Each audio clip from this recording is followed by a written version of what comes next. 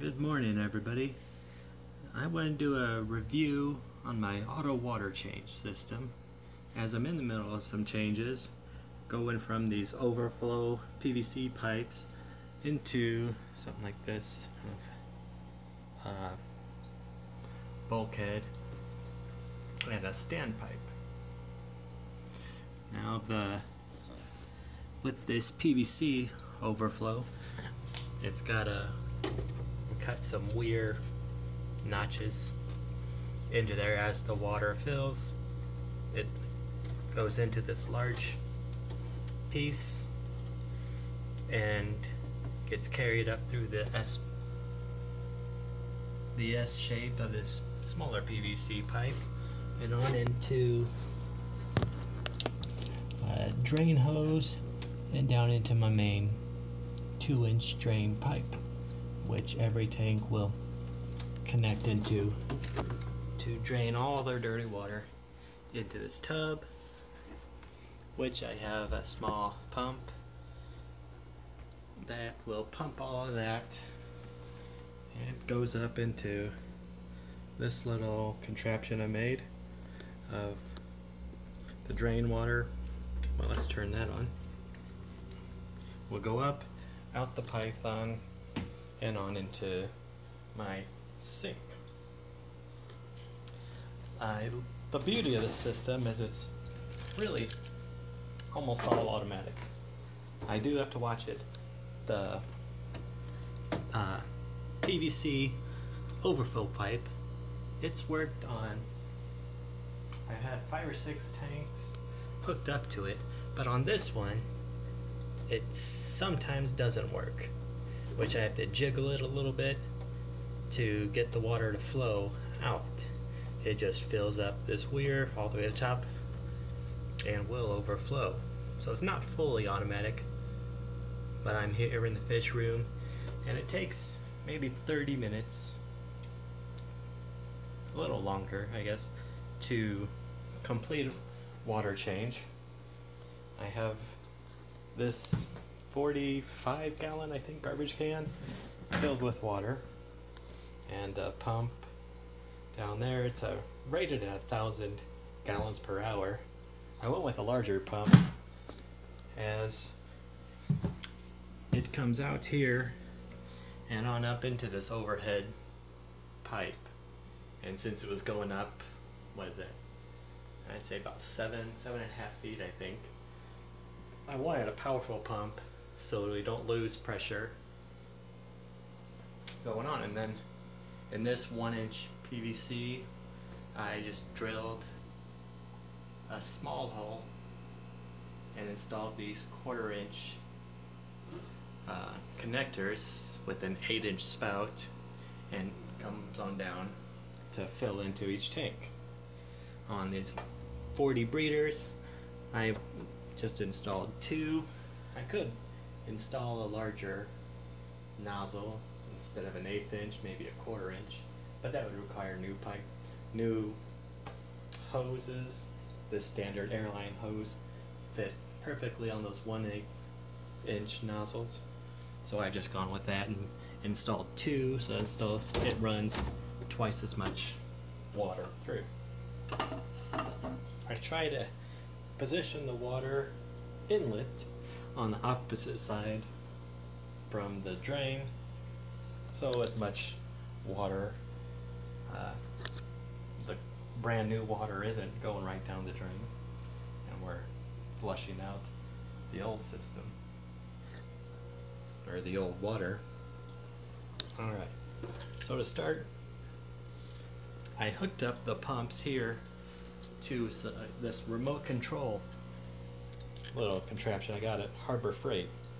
It came with 3, I only used the 2, but to start off, we click 1 and the pump here starts pumping the fresh water down, and if we peek way out there in the corner, it started coming out. I go through, make sure each of them are putting out water. Now on these, you don't want the hose to be in the water. because when I shut the pump off, a suction's created, and that will just siphon all your water back down into that tub. This one here, yeah. Oh, yep, water coming in. I don't hear any water leaking on the floor, so that's good. Yep. All right. This tank, yeah, the angels are getting feisty. They should be breeding. The female has her tube out most of the way. Usually it's sticking out a little further. They're cleaning off the slate, so should have another batch of fry this afternoon. But anyway, water coming in. It's all looking good. This tank I don't have hooked up yet. It's just standalone. All right.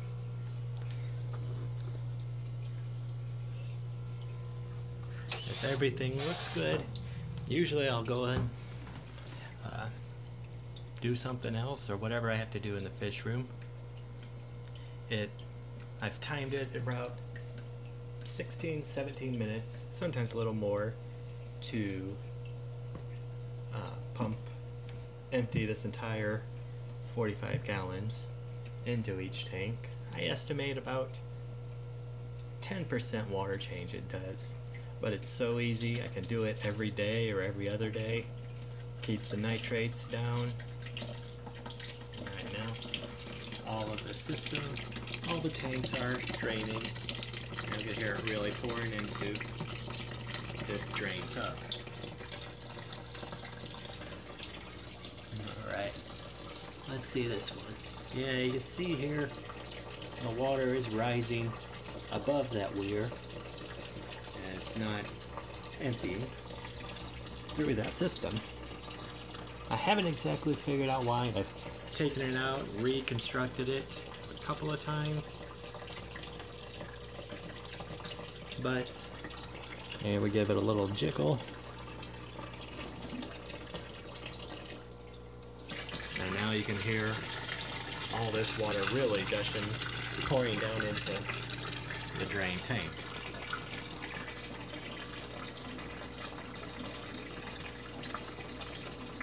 You know, it's not those slots are not too narrow that it doesn't break the surface tension of the water. I just don't know exactly why. But once I do that once, it works from there on out. So let's check out the angles.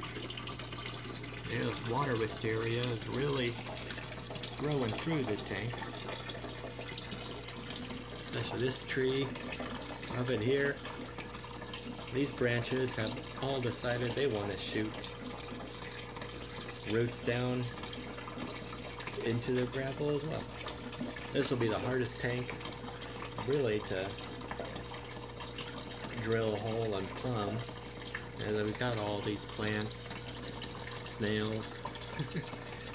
I'm gonna do the small tanks first for here a few weeks. Make sure everything runs well. So it's gonna be a chore pulling out all these plants and gravel.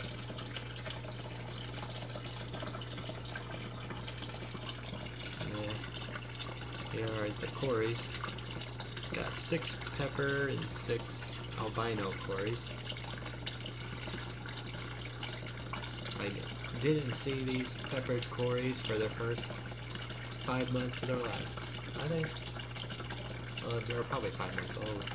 They were born the end of October, 26th or something. But anyway, they would hide under the sponge filters all day, every day, only coming out at night. I introduced these albino cories from my daughter's tank, as we got habrosis up there in hers now. And after about a month, these albino cories are not shy at all. After about a month of them all out, they finally felt comfortable enough to come out here during the day. They mostly hang out under this wisteria, There's my little fuzzball. Not sure exactly what it is, but it's there growing. Alright, now let's cut away to the future when the water's done. And we're back. It's not quite finished yet, but I wanted to show the drain system here. Where'd my pump go? Alright, as it's getting about 3/4 full, I go ahead and punch number 2 to turn on that pump. And here the water, you can see pouring out the drain, and it heads on out into the sink. Here if we look, I have a small air stone in here just to agitate the water while, and we're about halfway through. One caveat of the PVC overflow system is this gurgling noise. It doesn't happen all the time, but sometimes. If you were running, say, a single tank with a sump underneath, and that pump was running 24 hours a day, I can imagine that would get annoying. From Joey's video and stuff, if you put a cap over this top pipe with a smaller, just drill a small hole, you should cut that back. But since I only run this for 30-ish minutes every day or two, it doesn't bug me. It's just here in my fish room, not in a, like I said, 24 hours a day in the family room or something like that, a large display tank with a sump or something. Alright, I also wanted to show, here's a closer look at the overflow pipes. So you have this, is it an S? I guess that's a 5. But anyway, let's see if I can do this one-handed. Here we have a large diameter with a cap on the bottom. This would sit in your tank. And then this pipe is lowered in there. And as the water fills, it travels through here and on out the drain. This requires what, for larger tanks, like 40 gallon and up. I don't know, I think a 40 gallon might even be able to use smaller pipe. Here I have a 1/2-inch pipe. This was pulled from a 10-gallon tank. I made it angled this way so that most of it all hangs in the back and you won't see it. Versus this way, it would be hanging out the side of the tank. Like here's the wall of the tank will be here, and all this would be to the side. That's part of why this was my first one I made, and realized if I just rotate it 90 degrees, it's a much smaller footprint. Most of the piping is off in the back, so it should go that way. Yeah. But you want twice the diameter for this stand pipe as the rest. This is 1 inch, got 2 90-degree elbows, a T with whatever connector to your hosing. This is a 1-inch T that goes to a 1/2-inch threaded. This hose barb, and on down pipe going into the drain system. For this one, I used a 10-gallon. It had a 1-inch stand pipe here, and then the same 1/2-inch drain hose. Oh, so how are we doing? We're still going. Do I have anything else I want to talk about? Yeah, let's sit and look at this school of white clouds, guppies. I need to come up with a name for this styled guppy. There isn't as much black in its tail. Oh, here's the better one. Oh yeah, look straight at me. There we go. So their tail's coming up yellow with hints of blue in it, but only a few dots. It's not even like a bluegrass style tail. They were fathered from this guy here, which his has a fair bit of black, but from orange, yellow, and red in his tail.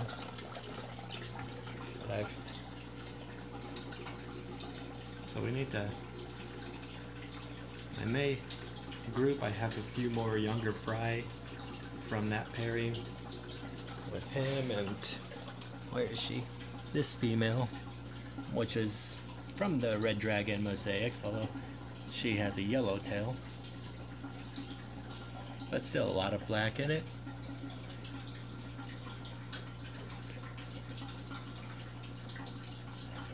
Alright.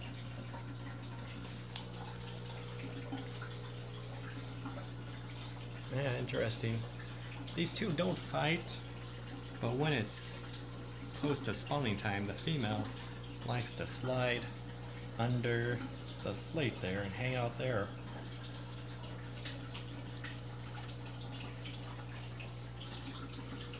Now here, if we can see the breeding tube on these guys.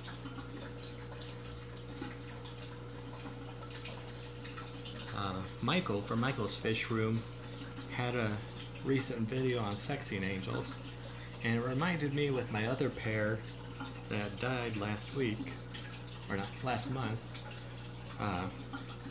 The male's breeding tube points forward, both in Michael's video and the pair I had before. And this one, his doesn't exactly point forward, it's more down. I'm not sure if that's part of the problem why these two have never had anything hatch out. Let's see here, we're on 4, 5, 6, 7, 8, 9, 10.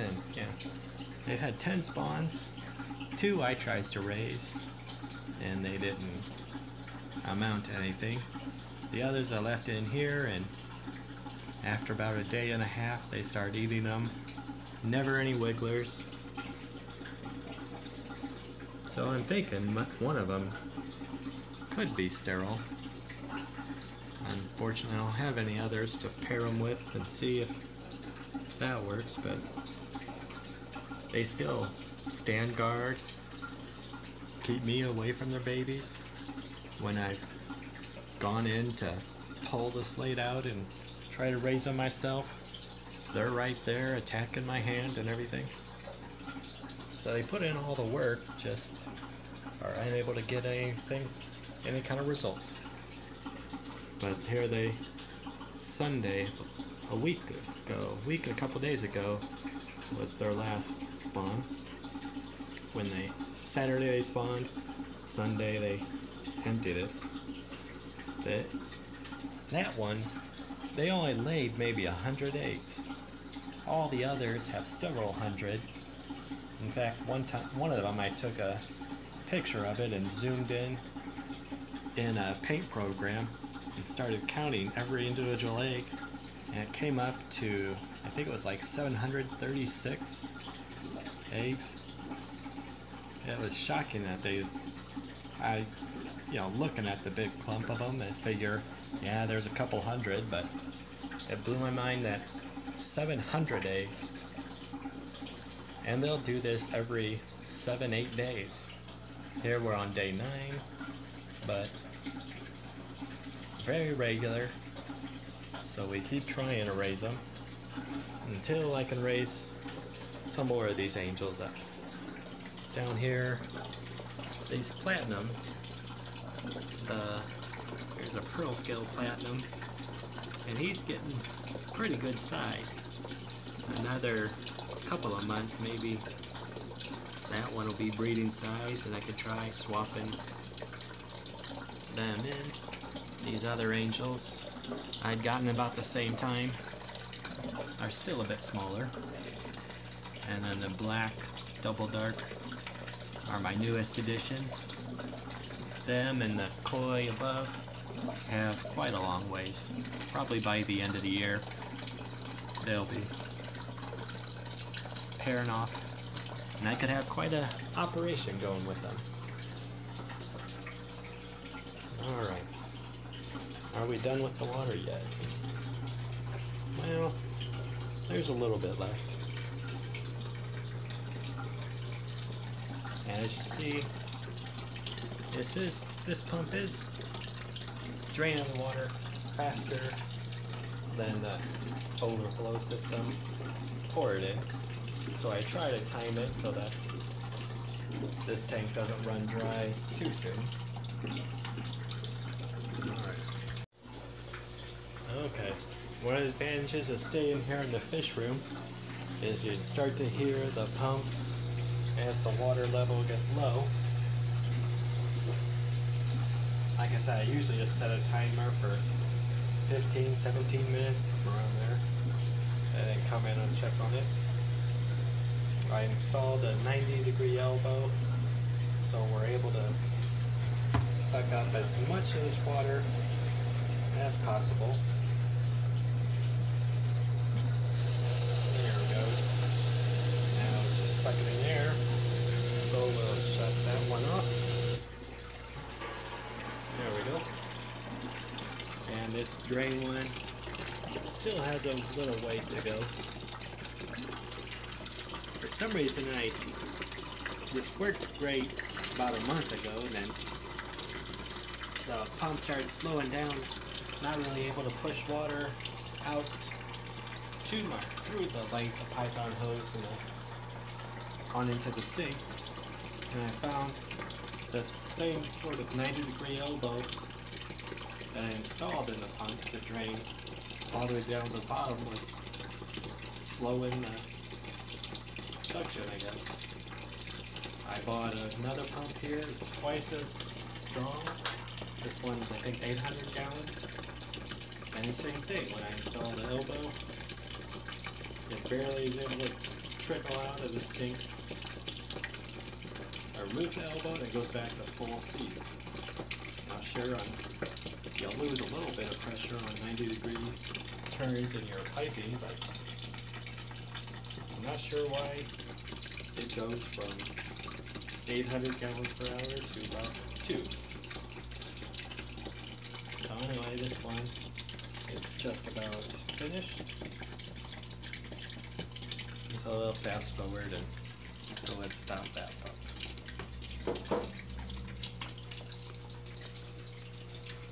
Okay, now on the side here, I have this. We shut off the hose to the drain, and then we'll turn on this hose to refill the clean bucket here.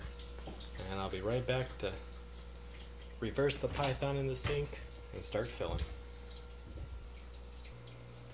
Okay, now I hesitated to turn these knobs until I started the water flowing in, as I like to let it run for a bit into the drain tank so that I'm sure all the clean or the dirty water has flushed back down. And here we shut off this one, open up the clean hose, and here it starts pouring it. Now we just add our prime to it. Let's see here. We'll do about that much. Normally I do measure out 1 cap full. And that cap full is about a teaspoon. And it's good for 50 gallons, so 45 is close enough. Okay. So now again, this I let run for 15, 17 minutes, and then I'm all done with my water changes. This is a very easy system to set up. I've been able to enjoy these tanks more than sitting with a gravel vac, draining and filling each one. And hopefully, as I install these bulkheads and drill the tanks, I'll have it even easier and more foolproof. Like I say, this one setup here is the only one that has given me a little bit of trouble, but just a little knock of it. It worked good for a couple weeks and then stopped, but it hasn't been bad enough for me to redesign everything completely. Now let's check out the mess of shrimp as we close out.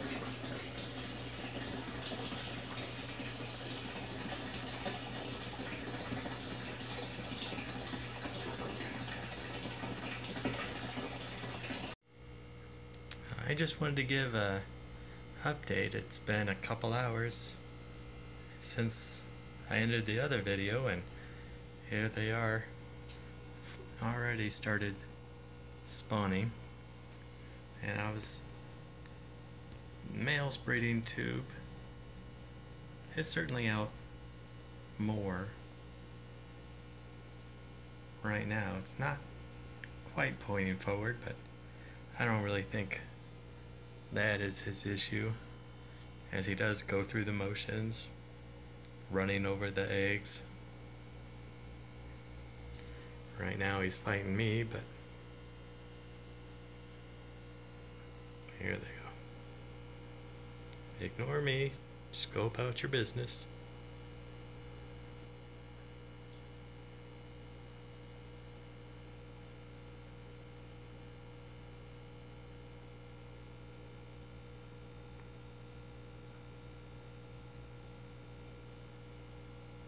I think it is pointed forward. No.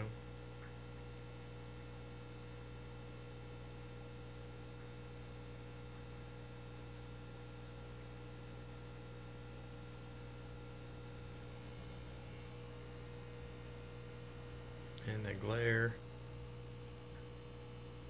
on the glass makes it kind of difficult to zoom in.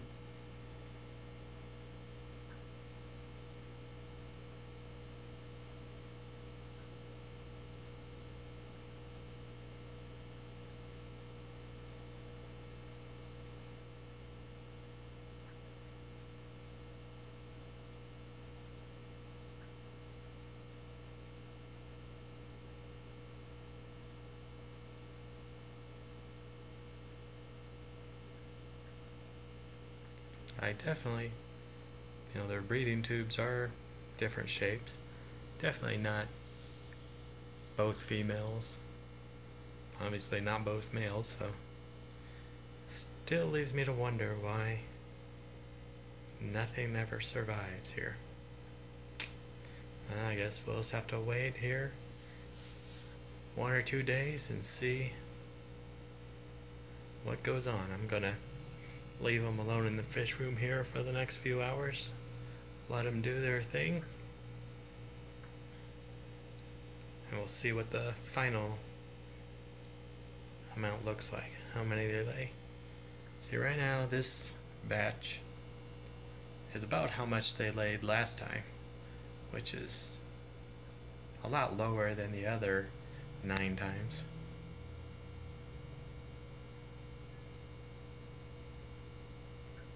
Oh, he just knocked some of the eggs off. Oh, she got 2. Oh, there she got the 3rd. So you're gonna spit them out? No. So we'll just make new ones.